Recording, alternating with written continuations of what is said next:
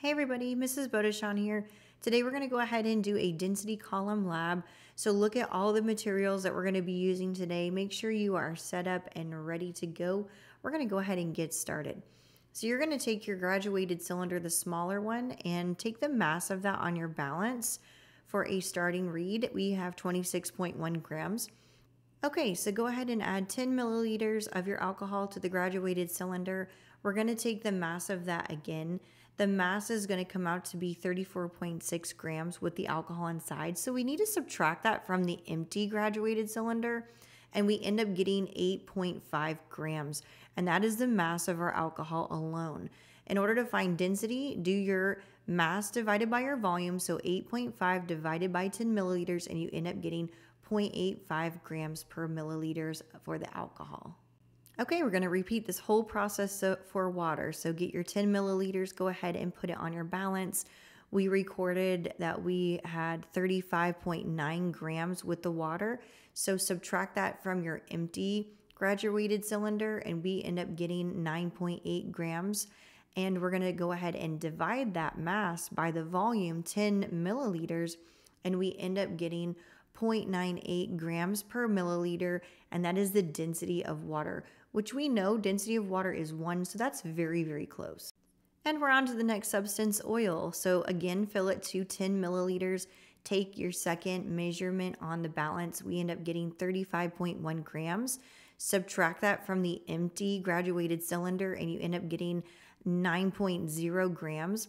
Divide that mass, 9, by 10 milliliters, which is your volume, and you end up getting 0.9 grams per milliliter, and that is the density of oil. We're going to go ahead and repeat this whole process with syrup.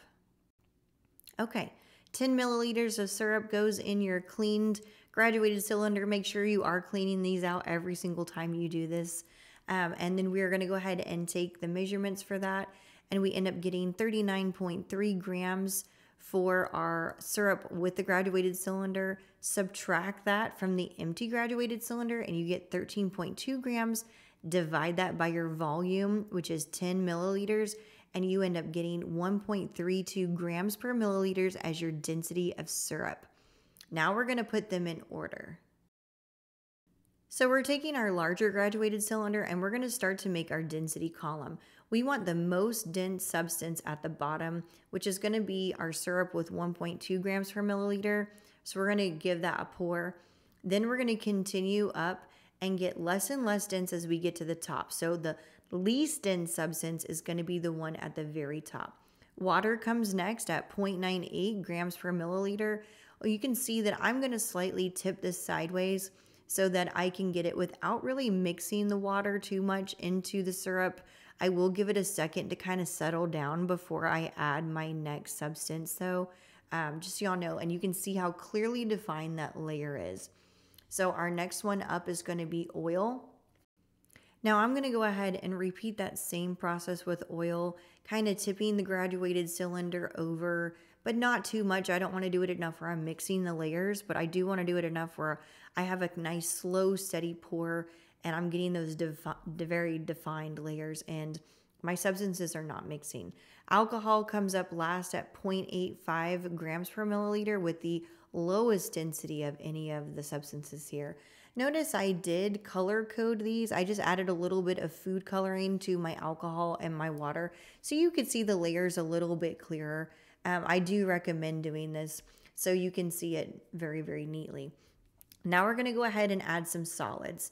The first one we're adding is a piece of candy corn. We're going to drop it in and see where it lands. This one's going to take a minute, but it will end up going all the way to the bottom. The next one that we're putting in is going to be a black-eyed pea, which is just a bean. And we're going to see where that one ends up landing.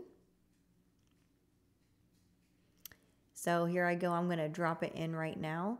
And you can see that it goes through the first 3 layers and it sits right on top of the syrup. So it is less dense than syrup. The next one is a bead. This is just a little plastic bead. And you can see that it is sitting right on top of the water. So it is less dense than water.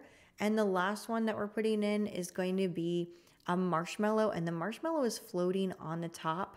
So therefore, the marshmallow is the least dense out of any of these substances here. So here's our final product. I hope you guys enjoyed this density column lab video. If you did, go ahead and give it a like. Shoot me down in the comments and tell me how much you enjoyed it. Subscribe. I'll see y'all later. Bye.